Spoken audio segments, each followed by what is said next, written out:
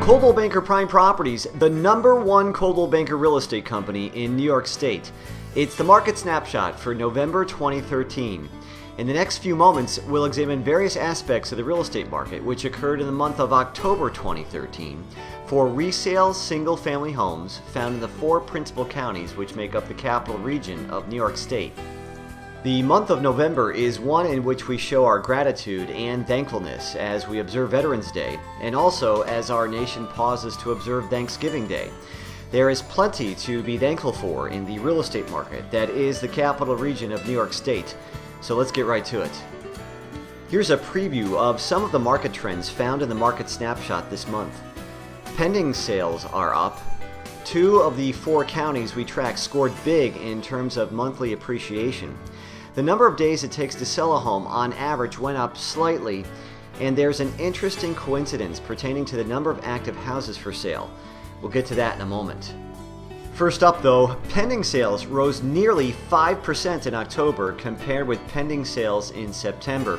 This is a positive sign for the capital region real estate market since, as you may recall, there were a few soft months where pending sales were nominally declining. Even with those soft months, the year-to-date closed sales continue to dominate over closed sales from 2012 for the same period. Despite the fact that overall monthly appreciation levels in October were found at a negative 2.9%, take a look at Rensselaer and Schenectady counties, both of which experienced monthly appreciation levels over 6%. Year-to-date regional appreciation averages out at 1.3%. The number of days it takes to sell a home increased nominally from 81 days in September to 89 days in October. There is something to bear in mind here. This number reflects only an average. Some homes take a little longer to sell while others sell quickly. So whether you're house shopping or placing your home on the market for sale, be sure to ask your Coldwell Banker Prime Properties sales associate for guidance in this area. Now let's get to that interesting coincidence we came across this month as we were calculating the statistics for the capital region real estate market. We found that while the number of pending sales increased, the number of active listings for resale single-family homes in the 4 counties we track were identical in October compared with September. Again, there isn't a hidden message found in this fact, just a coincidence we don't find often.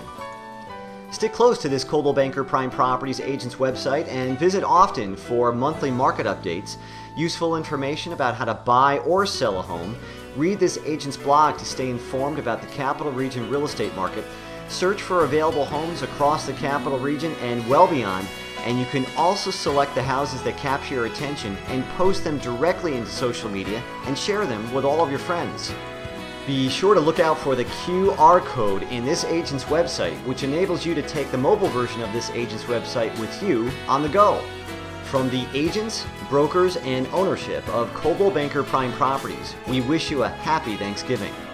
And that will do it. We'll be back next month with the annual holiday edition, also known as the December 2013 edition of the Coldwell Banker Prime Properties Market Snapshot, which delivers you the latest trending information on the capital region real estate market. We'll talk with you then.